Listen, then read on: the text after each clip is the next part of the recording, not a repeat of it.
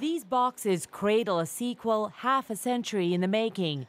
Ghost Set a Watchman is Harper Lee's first published novel since To Kill a Mockingbird became an instant classic 55 years ago. It's going to be huge. I can't go into too many numbers with you, but it is up there. The reclusive Harper Lee actually wrote Ghost Set a Watchman before she struck gold with To Kill a Mockingbird. The manuscript remained forgotten until it was recently discovered by her lawyer, prompting some to believe that Lee never wanted the novel published in the first place. But this documentary filmmaker, who recently made a film about Lee, doesn't believe that. Everyone says unequivocally that Harper Lee is delighted to be publishing this early work and that Harper Lee doesn't do anything that she doesn't want to. In the new book, which picks up 20 years after the events of To Kill a Mockingbird, readers will still find one of the main characters, Scout Finch, a fighter for racial equality.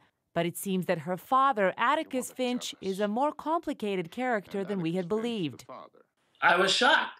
You know, I loved Atticus Finch. Again, he was a little too saintly for my liking, but still I loved him in To Kill a Mockingbird. So who wants to see a figure that you revere turn into an out-and-out racist? But Bahram Al-Fati doubts even Atticus's racism will take away from the new book's importance or popularity.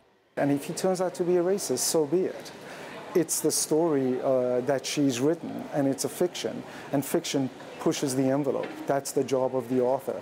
And if she's managed to do that, good. Pushing the envelope and major pre-sales with a lost gem by a literary master who has proven herself capable of stirring up both hype and controversy at 89.